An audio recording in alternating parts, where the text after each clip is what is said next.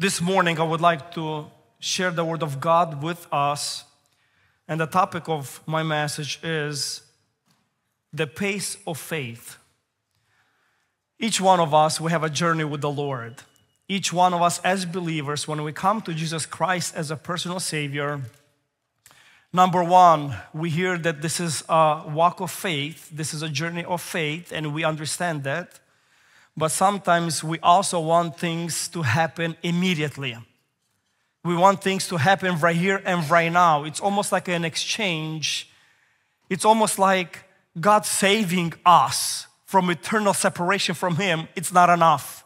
We need more, something more tangible, something immediate to prove that He is still God, to prove to us that He's still faithful. And we, at times, not that we forget, but we're not aware of our own struggles, that our journey as believers is a pace of faith. It's one day at a time. It's one day at a time. And when we approach our faith in this perspective, that it's gonna be a journey, we will be comforted. The Holy Spirit will comfort us to live this life trusting the Lord and trusting in His plan. If you can open up with me, Mark chapter 9, verse 33 and down. Mark, the Gospel of Mark, chapter 9, verse 33 and down. And it says this: Then He came to Capernaum, and when He was in the house, He asked them, "What was you disputing or arguing or disagreeing among yourselves on the road?" And they're looking at Jesus. How do you know that? They're probably thinking, you know what? We're on a journey to Capernaum to see Jesus. And among them, they're having this tense fellowship like some of us maybe had it this morning, coming to the house of the Lord. And when we come to the house of the Lord, maybe the Holy Spirit is asking me and all of us, what were you disputing in your mind? What were you disputing among yourselves? What's not enough that I'm giving to you? What are some of the things that you're going through in your life that it seems so frustrating on the journey to Capernaum, on the journey to Times Square Church Summit Campus, on the journey when you're driving for half an hour, 40 minutes, 45, 1 hour, those that are from Lancaster area, Lebanon area, 15, 20 minutes.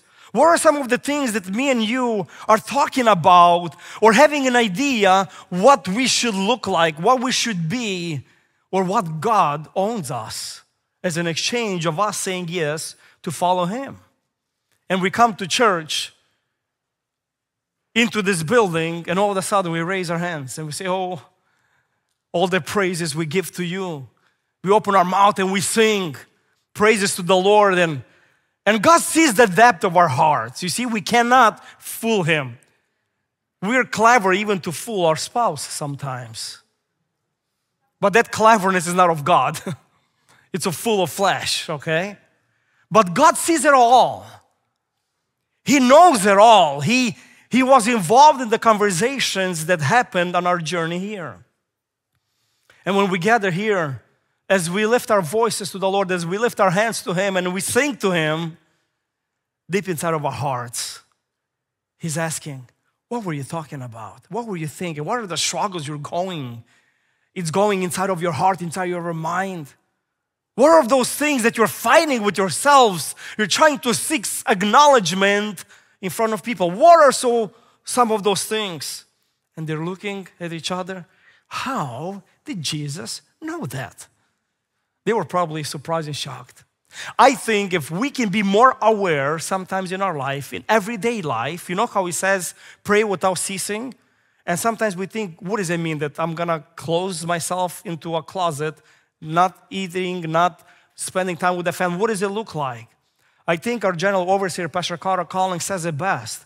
It's every day being aware of your presence and talking to Him in whatever things that you do. And it's amazing how many things changes in our life when we do that. But I think same thing, if we can only be aware that Jesus knows it all, how many things in my life, in your life, will change? How many things we will not think about? How many things we will not desire? How many things we will not strive for? But we would be content, as the Bible calls me and you to be. Say with me, content.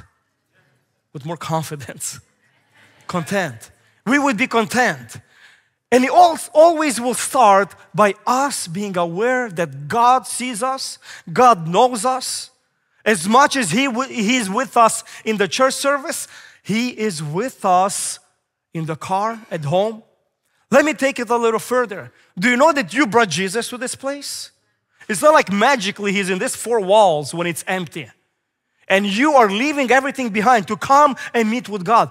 No, we're coming here because the Bible commands us to gather together, not to forsake the assembly of the holy people as the body of Jesus Christ. So we are coming and gathering in the obedience to the Lord, but it's the Holy Spirit that lives inside of us, and when we show up to this place, we don't leave God at the door.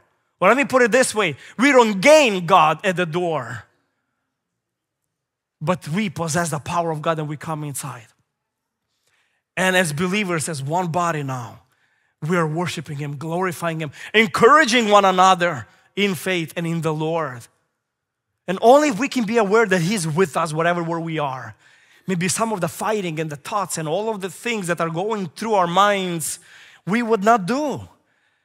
Because we will not have to fake it when we come together as a body. But the worship doesn't start at 10:30 when we invite you to stand. The worship starts when we gave our life to Jesus Christ. It's all of our lives. I've heard not too long ago that I'm still pondering about that worship is deeper. It's every time when we say no to temptation, every time when we say no to some of the things that the Bible is calling us to be separated from. It's a worship to the Lord.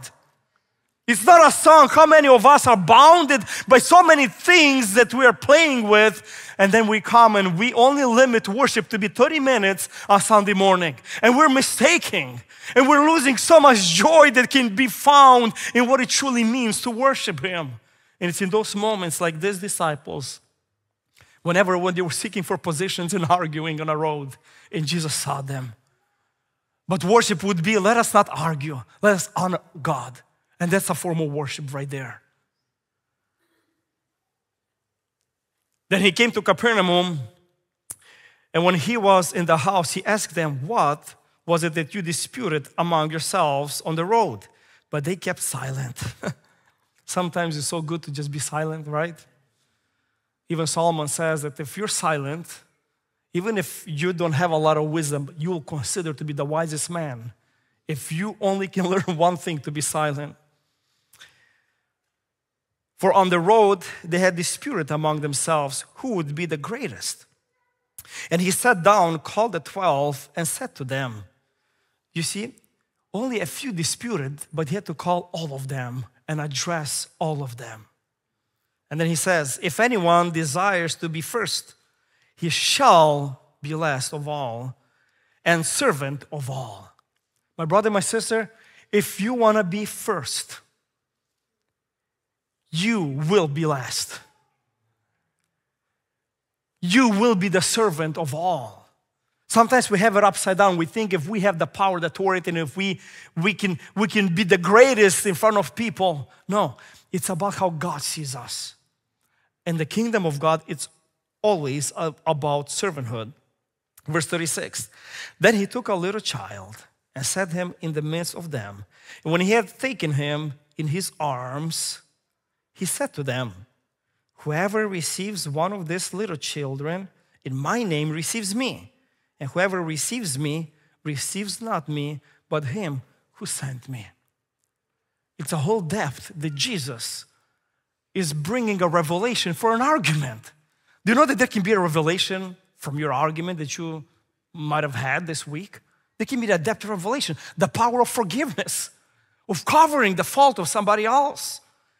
Even in the midst of confusion and argument and conflict, God can still come and teach us a lesson. God can still come and remind us of His faithfulness even in a moment of conflict. And He takes this little child and he's saying the kingdom of God is like that. Be simple. What are some of the things usually that children would teach us? In this context, humility. Not to think of ourselves more than we are to. humility. Another thing we can say that simplicity. Children are simple. They don't know what it means to stay still like we would want them all the time. They can run up and down the aisle like my kids do so often in a front, you know. I was looking this morning, the elders are getting the communion ready, and all of a sudden the children are just walking around. They don't know what it means. Hey, maybe pause for a minute. They're children. It talks about the simplicity. It talks about the pureness of heart. It talks about that, listen, don't be so religious in your life. Don't seek positions. Don't be after all of these things that man will honor. But be simple because God sees it all.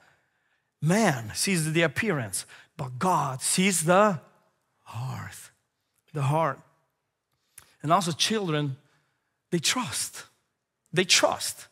I was watching the other day a clip that somebody did a study, and they began to ask some of the parents of, if I can come and pick up your child with your permission to show you that your kids are so simple, they're so trustworthy, that they're just gonna sit with me in a car and I will tell them that I'm gonna drive them home from school and they're gonna do that. And the parents are like, they will never do that. They will never do that. And they put all these cameras and they were doing a test, they were doing a study, and they're bringing awareness to the parents, especially in Pennsylvania with all the craziness that is going on here, one of the worst areas for all of this nonsense. You know what I talk about, right? Because there's a lot of kids here. But they did this study and they put all these videos, and all of a sudden the car pulls up at the school stop, whatever, the kids were waiting for their parents, and they opened the window and they said, hey, your mom called me. She cannot come and pick you up, but she sent me to pick you up. The kids were like, look at each other, okay, and they just sat in a car, and all of a sudden this stranger began to drive them. Why? Because kids sometimes trust very easily. And God is teaching us that we are to trust Him. As children will trust the stranger sometimes, and we must teach them not to do that, right? But we can take a deep example. We can take a deep lesson from this and say, no, we are to trust our Father in heaven. The same as children trust the parents and their friends. Let me take a step further and say, even in a deeper way. So I began to study and I began to do a little bit of research. What are some of the things that children have, the qualities of children that they have? And they said that they're friendly. Children are friendly. Another thing the study shows that the joy of simple pleasures. They see a rock and all of a sudden they're rejoicing, because they're thinking and they're already thinking ahead that they'll pick this rock and throw it to a window and there will be a bang, right? They see all the potential of the things.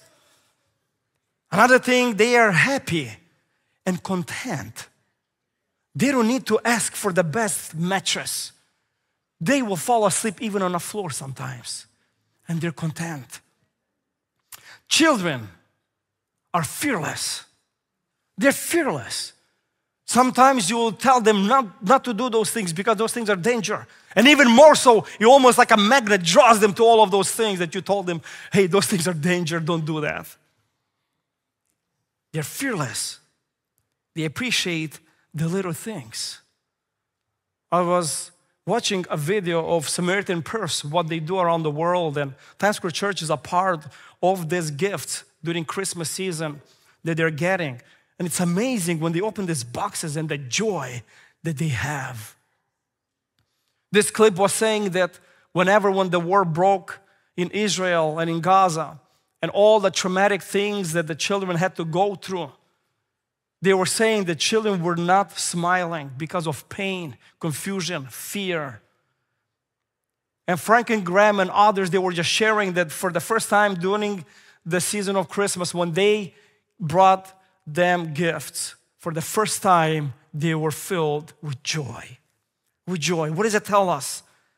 That they appreciate the little things. And that's what Jesus is teaching the disciples that want to seek positions. He says, no, enjoy the little things like children. They express their emotions. They're very open about emotions. If you did something wrong, they will tell you. Even this morning, I made a deal with my daughter. she's like, can I stay with you during the church service? I said, yes, only if you stay with us. She got clever somehow, and she's sitting with her friends in the back.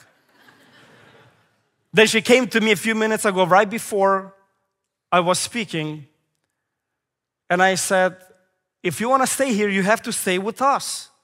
She says, no, please, let me stay with my friends. I said, okay, but we will have a talk at home. And she looks at me, Daddy, no talking talk at home, okay? No talking talk.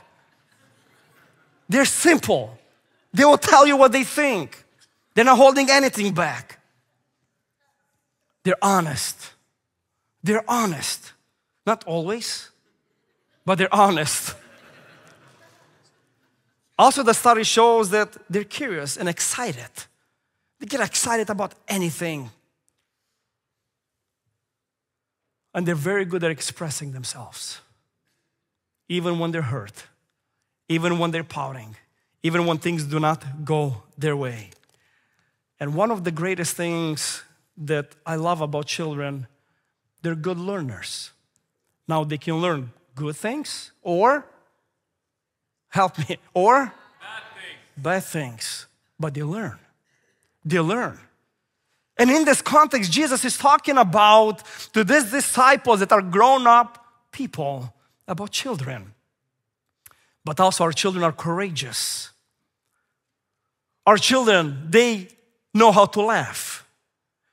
They can be joyful at any moment. And also they're there to accept help when needed. And when we as parents, we can run to them and they can scream help or whatever the case might be. They are there to accept this help. And now I want to look to this scripture again.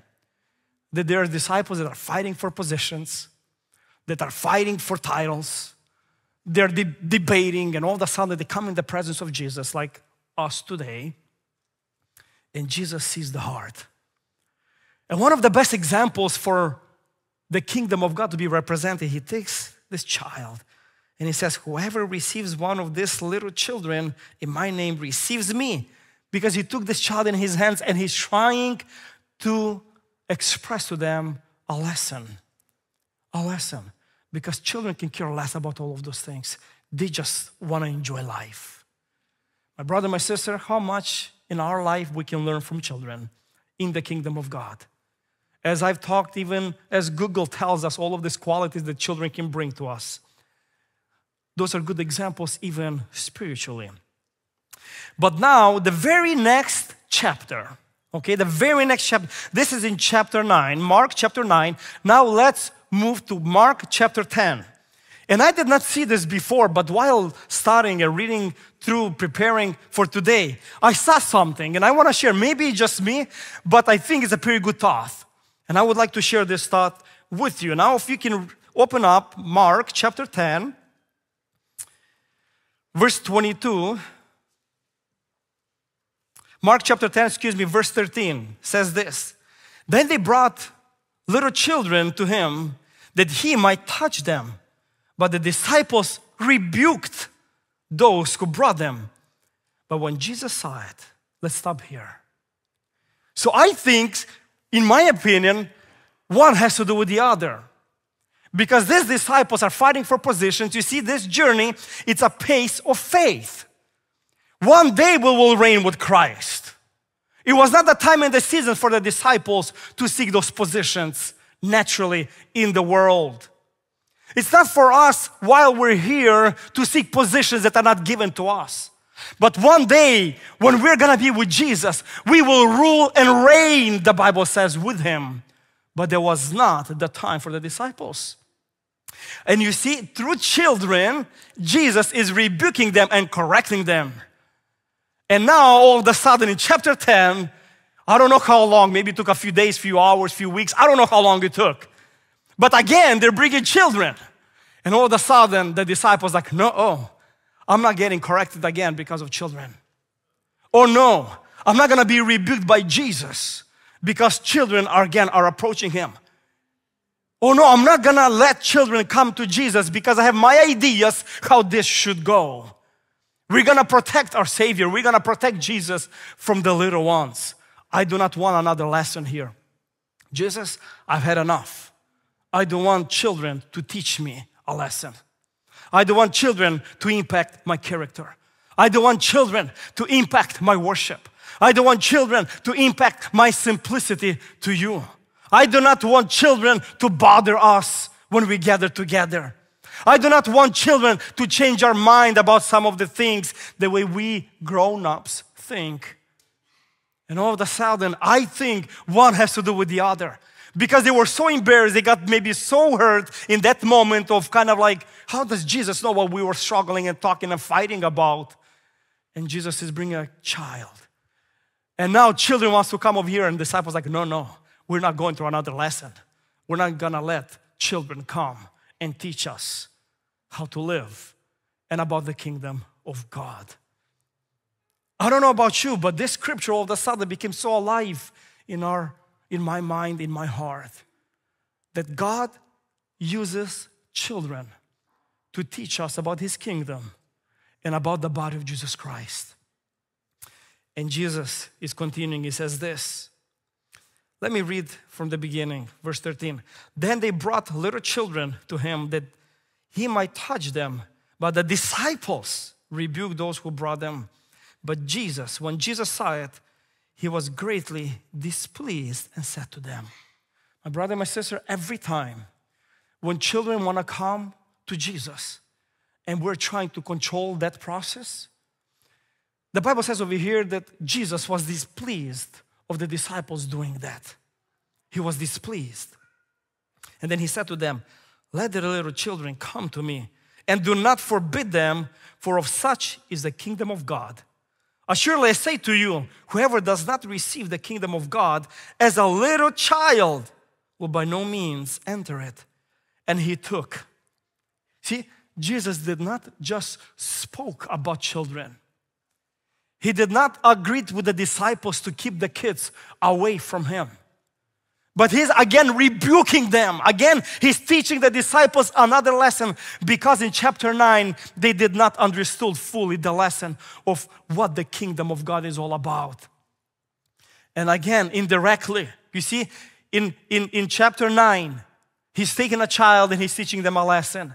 In chapter 10, even before the children come there, He's already teaching them a lesson again about the kingdom of God.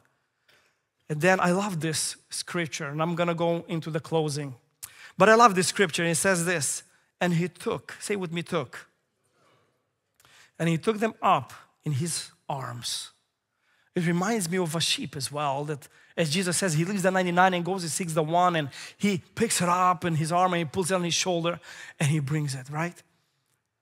And He says, and He took them up in His arms, laid His hands on them, and blessed them. And blessed them.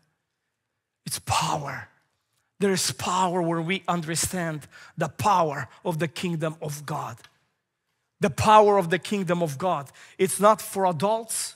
It's not just for the elderly, but it's for our family. It's for our children. And it's for the middle age. It's for all of us, my brother, my sister. The kingdom of God, it's available to all of our family, not to certain ones. And as Jesus took these children, as the disciples were afraid again that they were gonna get corrected maybe, and not to bother Jesus, or maybe having fear again, He's gonna talk to them about their insecurities and what they were fighting about again on the road when they were meeting here Jesus. Oh, kids are coming. No. Let's shut the doors. Let's push them out. No, but Jesus says, let them come. Let them come. And He took them in the arms. He did not say, when they come, you put them in a corner in the back and you kind of forget about them. But He says that He took them in His hands. Say with me, hands. Because our children, they need a touch. They need a touch. They need a touch. So He took them in their hand. And then He says, He put His hands on them and blessed them. And blessed them. I know a lot of you do that, and I do that as well. When we go to sleep, I lay my hands on my children. I bless them in the name of the Lord. I also teach my children to lay their hands on each other and to pray and to bless them. This is what we're called to do, to bless our children. Not to keep them away, but to bless our children. And I'm going to go to the last passage and read very quickly. And I'm going to share my heart with you in the end of why I'm sharing this message. Now, Jacob and Esau, they were in conflict. There was great separation between them. And years have passed by, and now their father passed away, and it comes a moment that they have to reconcile. And maybe some of us are here in this room or online, that we can learn from this passage and we can reconcile with our family. I don't have this in my notes, but I feel in my heart to stop for a moment and talk to you about that.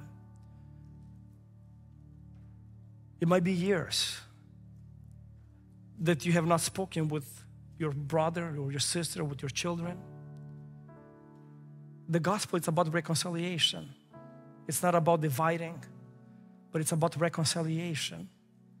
You don't have to agree with everything. I'm not talking about walk in agreement. I'm talking about walk in forgiveness and reconcile. When you want to do harm, when you want to bring division, when you want to stay apart, pray that God will help you to pick up that phone. If you don't have the courage to meet them for coffee or for lunch, to say, forgive me. You know, sometimes we think that's very low and very weak to do that. But actually we're very strong when we do that, when we say, forgive me. We exhibit maturity. We exhibit spiritual maturity. We exhibit the qualities of the work of the Holy Spirit in our lives when we do that. So now there are two brothers. Esau has the intentions to come against his brother and kill him. And Jacob is pleading with God for mercy. He's pleading for mercy.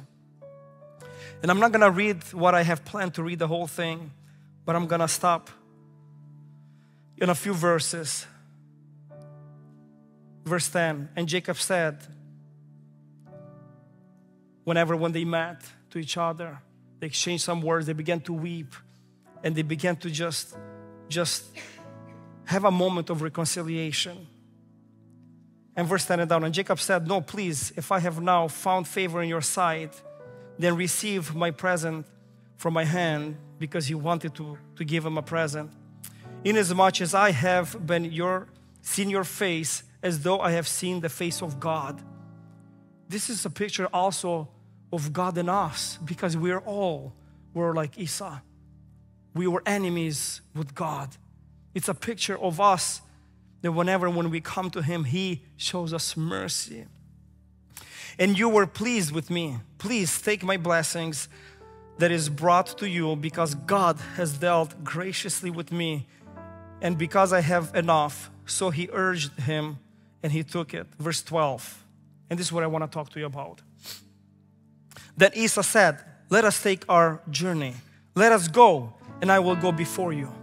You know, so there is a type of people, it's a huge leadership lesson in the scripture as well, but I'm going to talk about in the context of a family. There's some type of people that always on a go. They're driven people. It's always go, go, go, achieve the goals. We want to reign. We want to rule right here, Jesus. We want to do all of these things. We argue, and we miss the important things. Esau did not see the importance of all of the families, but he saw the importance of just going, because he was in a spirit of a war. He was in a spirit of ruling. He was in a spirit of reigning in power and authority. But now Jacob, a man that has been changed and marked by the power of the Holy Spirit, this is what he says. But Jacob said to him, my Lord knows that the children are weak, and the flocks and the herds which are nursing are with me.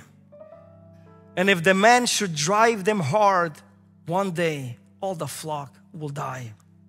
Please let my Lord go on ahead before his servant. I will lead on slowly. Say with me, slowly. Slowly. One more time. Say with me, slowly. Slowly. Our children need to be led slowly, my brother, my sister. And at a pace which the livestock that go before me and the children are able to endure. Say with me, endure.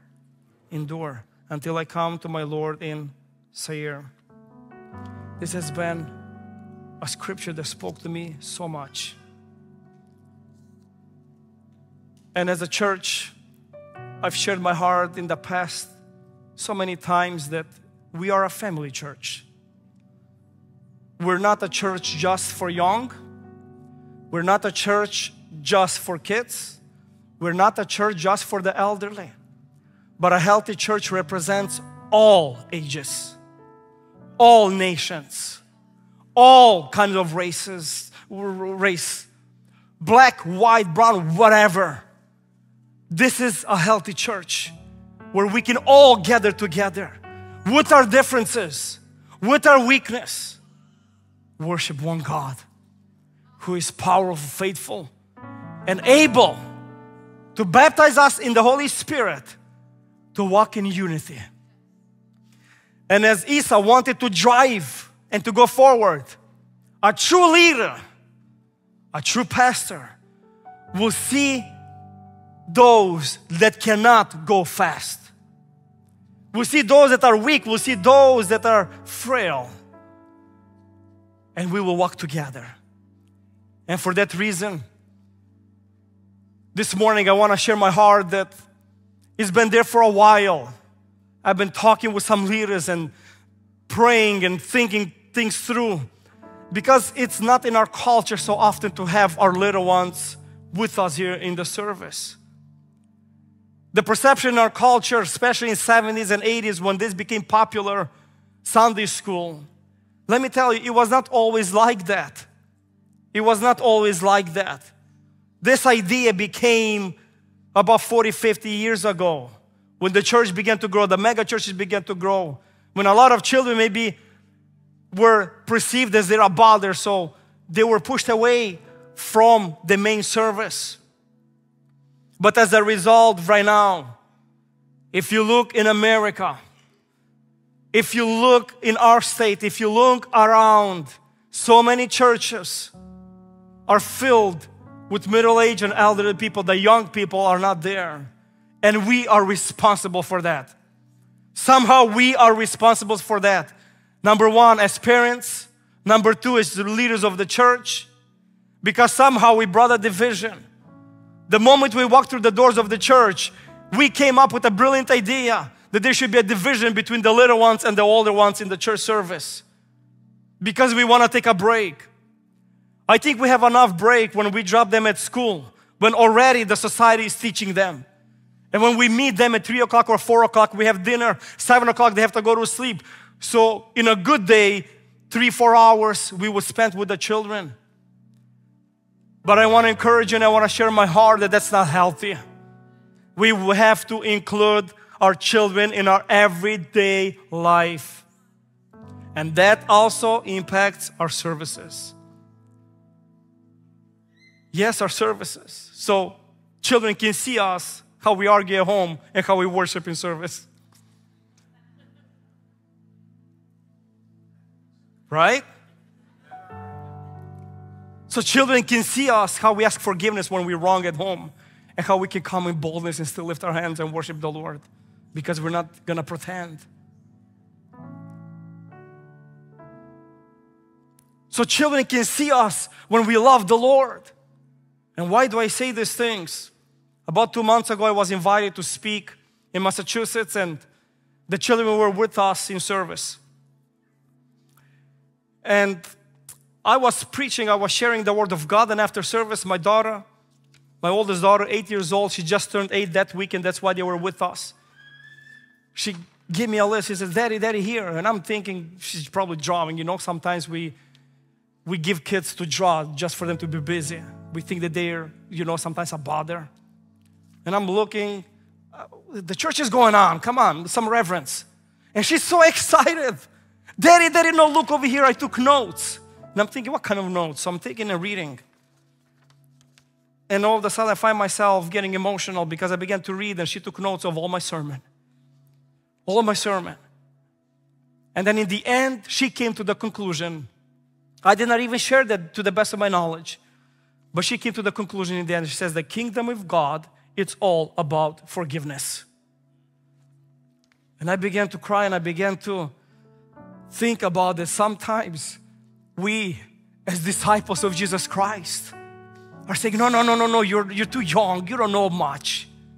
And that began to change something and confirm something in my heart, what I have been feeling for the church. For the past few days, on Friday and Saturday, we've been having youth conferences here. And I had the chance to say, it's a youth conference.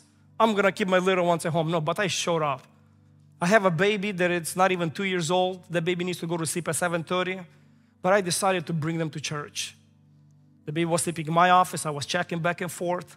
But my 8-year-old and my 5-year-old daughter, they were here. And sometimes we think, what can they understand from a message? And I was sitting there, and all of a sudden I look up front and I see my 5-year-old daughter. She just turned 5 not too long ago. She just had the altars here. And I'm thinking, as a good dad, well, I'm gonna go and just hug her, encourage her, and talk with her about the Lord. But I did not know what's gonna happen next. That I would begin to weep with her. Because when I gave her a hug, all of a sudden I began to hear that she was just weeping. 5 years old, responding to the altar call, and she weeps and she cries. And I just laid my hands on her like Jesus did on the children. I took her in my hand and I began to pray for her and bless her. And then we began to talk. Why were you crying? Why did you come to the altars? I don't know. She says, I just felt the presence of God. I can't explain this. God. And it was Jesus.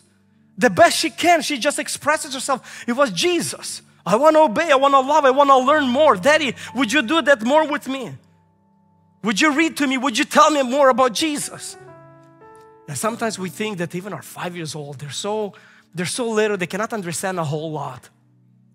But let me tell you, they can. They can. They can understand.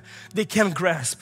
And it's a great moment and opportunity. Let them make noise. Let them shout. Let them do whatever. As long as they're in the house of God. As long as they're in the house of God.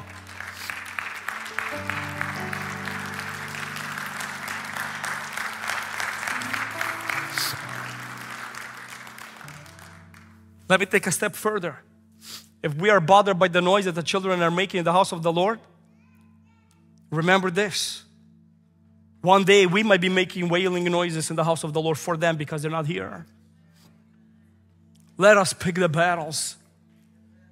The body of Jesus Christ, it's about all ages, all people. Old and young and children, all of us. And God can touch our children. And for that reason, I would like to ask with your blessing, that once a month we're gonna have a family day. The children are already coming to service during worship here, but once a month, we're gonna have a family day at Times Square Church Summit Campus, where the first Sunday of the month, all of our children from the ages 5 and up, if they go to the first grade, I would like for them to be in church with you as parents, not over here by themselves, but with you as parents.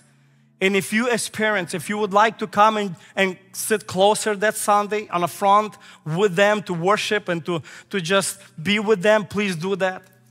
But once a month, we're gonna have a family day. All of our children, first grade and up, they're gonna join us here in the main service in the sanctuary. And then after service, going to the summers, we're gonna have a potluck, food, games, a family day. And we're gonna invite our children to church. Not to Sunday school, but to church. To church. We're gonna invite the children to come and worship with us. We're gonna invite the children to walk with us. We're gonna invite our children to go at their pace. We're gonna ask the Lord to give us a heart the way He gave to Jacob. Not a heart of Esau that will drive and go forward and seeks authority and power. Not a heart that will fight for positions. Not a heart that will seek quietness because we're bothered. My brother, my sister, we are already secure. We are already saved. Our children need to get saved.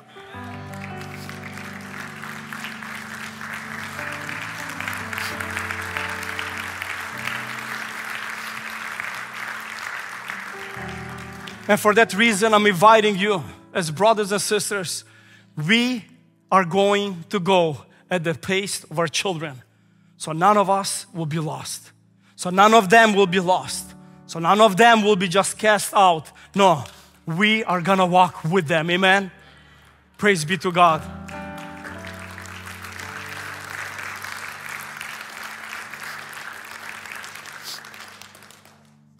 I know I took a little longer, but this is a sobering message. And I wanna finish with this thought. We do this in faith. Because right now we might not see the results. But we do this in faith, the pace of faith. You see, the disciples in the first story, they wanted to rule and reign with Jesus immediately. Immediately. They were seeking for those positions. And Jesus brought a child to bring them an example that no, it's not the time, and it's not even my job to do that, it's my Father's. But one day when we get to heaven, the Bible says we will rule and reign with Him. You see, it's a pace of faith. Sometimes we want the immediate to be right now, right here. Our children to be perfect. Well, look at us. Look in the mirror. It's a pace of faith, my brother, my sister. And we're going to do all of these things in faith. We're going to sow in faith and reap with joy. When our children are going to be teenagers, they're going to be with us loving God. This is a pace of faith. I'm calling you to a journey of faith with me. Will we have noises? Yes. But let's embrace those noises. Let's embrace those noises. And one day when they're going to grow, they're not going to be out there, not being connected to church because every Sunday parents disconnected them walking into the door to a house of God. But we're going to get them acquainted with the main service in the sanctuary, to love God and love people. Father, we thank you for your promise, and we thank you for your word that teaches us how to live this life. God, from time to time, we fail. We don't know how to do this. As parents, we fail. As pastors, we fail. But God, we come to your word. There is a direction into our lives, and we want to learn. And I pray, oh God, for the courage. And I want to thank you that you've been speaking to me for a long time about this, God, but I've been just trying to figure out how to do this. Lord, but this is your church. This is not my church. You died for this church. God, I pray that we will walk together with our children, with our little ones, that we will not drive them to a speed that they cannot walk. But God, I pray that once a month we can embrace our family, to have this family day, that our messages here will be simple, that our children can understand, and that they can get acquainted with being together with the brothers and sisters, with the parents and others, worshiping you, because that's what a healthy church looks like.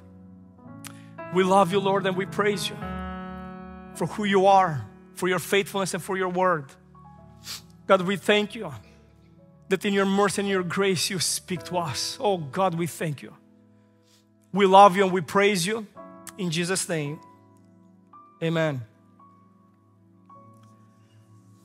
At this time, I'm gonna ask Elder Sonia, if you can go and bring all the kids up, please, for me. And we're gonna sing the song, Lord Bless You, in a moment. But I'm gonna ask you something to do, and what we're gonna practice doing. As Jesus said, He took them in His hand and He blessed them. And if you're a parent, our kids are gonna come here up front. And if you are here as a father, mother, grandmother, I'm gonna ask you to do something in faith. To come, stand next to your children, lay your hands on them and bless them. And bless them and love on them. And if you need to apologize before you do this prayer to them, because they're kids, they understand everything, they know everything, do that. Don't be afraid to let them know when you're wrong. And we're gonna be praying for them. We're gonna be blessing them. Amen. But I also want to talk to you now, if you might be here that your children are not walking with the Lord, and you might be blaming yourself, and you might be hard on yourself about this. I want to encourage you, don't give up. Don't give up. Some of you might be beating yourself because those years you feel like they're gone, and now they're older, now they're teenagers, and it almost seems like the time is lost. No, but God can redeem the time. God is able and faithful to redeem the time. Keep on praying for them. Keep on knocking. Keep on believing. Because our journey, as I said, is a pace of faith. Is a pace of faith. It's one step at a time. One step at a time. But we will finish strong. We will finish strong. Because our children belong to the Lord. Our families belong to the Lord. Our marriages belong to the Lord. We belong to the Lord. Our communities belong to the Lord. Our colleges belong to the Lord. High schools belong to the Lord. Our nations belong to the Lord. Because Jesus says that He came to save that which was lost. And at one point, all of us were lost. But His desire is to save us. Amen? Come on, let's put our hands together as our children come. You guys come this way.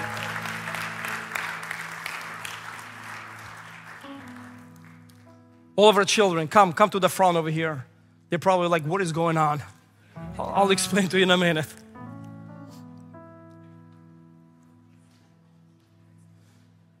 There was a time where we were about 20 people in this church. Now, each Sunday, I'm told we have from 40 to 50 children in this church. Isn't it an amazing thought?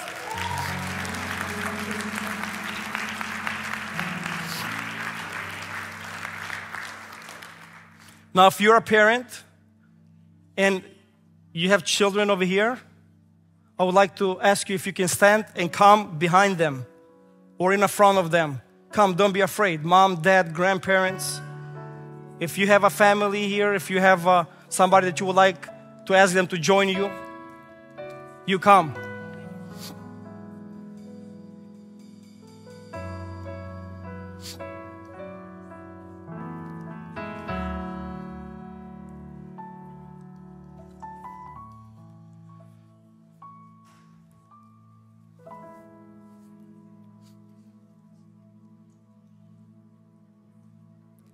You lay your hands on your children now.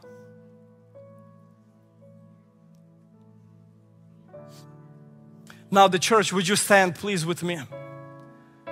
And what we're gonna do as parents are laying their hands on their children, are gonna bless them in the name of the Lord Jesus Christ, as Jesus did. Now what I'm gonna ask you to do, you stretch out your hands toward the children. All of us, my brother, my sister, all of us, stretch your hands. And now we're gonna be praying a blessing over our children. In a moment we're gonna sing this song. But first we're gonna be praying for our children. We're gonna be praying for the power of the Holy Spirit to come and baptize them. For the power of the Holy Spirit to come and fill their hearts and lives. Lift your voices, my brother, my sister. Let's fight for this generation.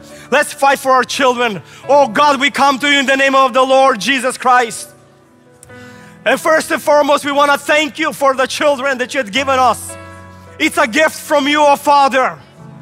We thank you that you have blessed our marriages. We thank you that you have blessed our children. We thank you that they are healthy. We thank you that they can talk. We thank you that they can walk. We thank you that they can eat, oh Father. We thank you for the laughter that it's in our homes. In the name of Jesus, we come to you right now, oh Father. And we're asking you, let the power of the Holy Spirit come upon our children. We pray, oh God, that the mercy of God will be upon our children. Let the keeping power of God be upon our children, oh Father. Let the love of Jesus Christ fill their hearts and mind and soul. We pray that you would keep them, oh God. We pray that you would baptize them with a supernatural love that only can come from you, oh God. We cannot keep them in church, oh Lord. We cannot force them to come here. But your Spirit can fill their hearts with a desire that only can come from you, to love you and to love people. Oh God, I pray that our children will be protected in the house of God. I pray, oh God, that you would protect them from biting and division. I pray, oh God, that you would protect their minds and their hearts from all of the negative things that can happen, oh Father. But I pray that you would fill their hearts with love love towards the house of God, with love towards you, oh God, with love towards ministry and serving others. Oh God, we don't want to be here without our children. We don't want to be alone, oh Father. But you had given them to us as a gift, and we bring them back to you because they belong to you. Oh God, they belong to you. And we bless them in the name of the Lord Jesus Christ. Oh Father, we thank you for them. We thank you that you're speaking to them. We thank you that you're touching them. We thank you, Father, that you're filling their hearts with love already. We thank you, Father, that even either they're here or downstairs, you are still faithful to keep them, oh Father. Bless them now. Fill them with your power. Fill them with the ability to speak in different tongues. Fill them with the power of the Holy Spirit. Oh God Almighty, I pray, fill them with the fire of God. Oh Jesus, that they will live their lives fully given to you. They are not too young for the gospel. They're not too young to be filled with your strength, with your mercy, with your forgiveness, with your power. They're not too young, oh Father, because your kingdom, it's about them, oh Father. Oh, we thank you. Hallelujah. Hallelujah. Continue to pray, my brother, my sister. Lift your voices. Continue to bless them. Continue to pray for them. Hallelujah. Hallelujah. We bless you, oh God. Hallelujah. Hallelujah. Hallelujah. Hallelujah. Lord bless you and keep you. Make His face shine upon you. Be gracious to you. The Lord turn His face toward you and give you peace. Sing amen. Amen.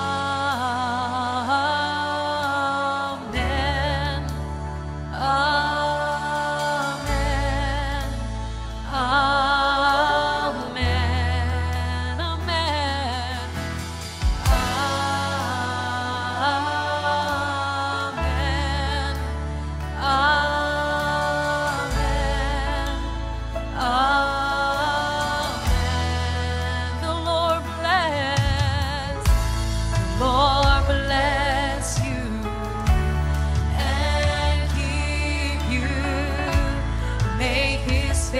Shine upon you and be gracious to you. The Lord turn His face toward you and give you peace. Sing amen.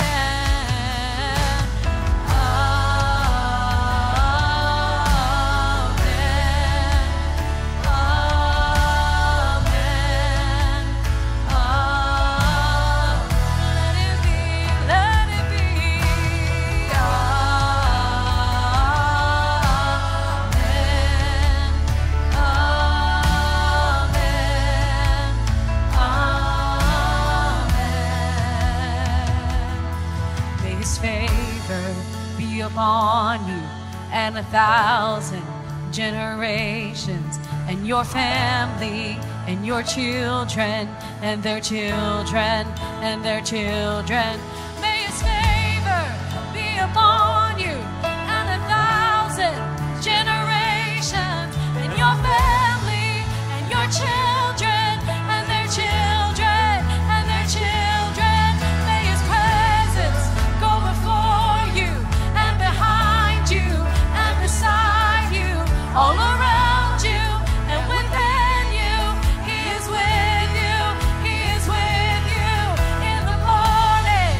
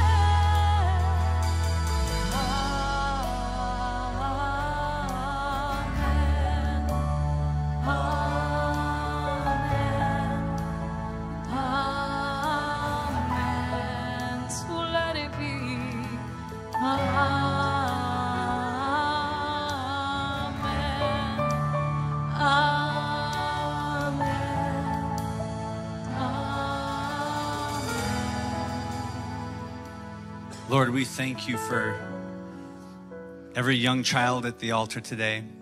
We thank you for the blessings that you've given us. Thank you for the families represented in this church. God, and I just pray your covering over every single one. In a world and in a culture that has so much to say, God, we speak Jesus over every single child. In the name of Jesus, pray for the protection of the Holy Spirit to be upon each one of them. God, and as they grow to place their faith in you, as they grow to know you as their Savior, God, I pray that they wouldn't have to taste of the things that this world has to offer to find out that you are good. You say to taste and see that the Lord is good. I pray that they don't have to taste of anything else. I pray that you guard them in their purity. I pray that you protect them physically, emotionally, spiritually. Every lie of the enemy, every lie of the culture that would try to say anything other than what you have spoken over them, we command in the name of Jesus for those lies to be gone. And only what the Father, the Heavenly Father, has to say about them. God, we love you. We love you. I thank you that we don't have to be a statistic. God, our families, we can grow together and we can love you with all of our hearts. God, and so we bless you. God, our lives are yours. Our children's lives are yours. It all belongs to you, God. And we do it for your glory. We love you and we bless you in the mighty name of Jesus. Amen.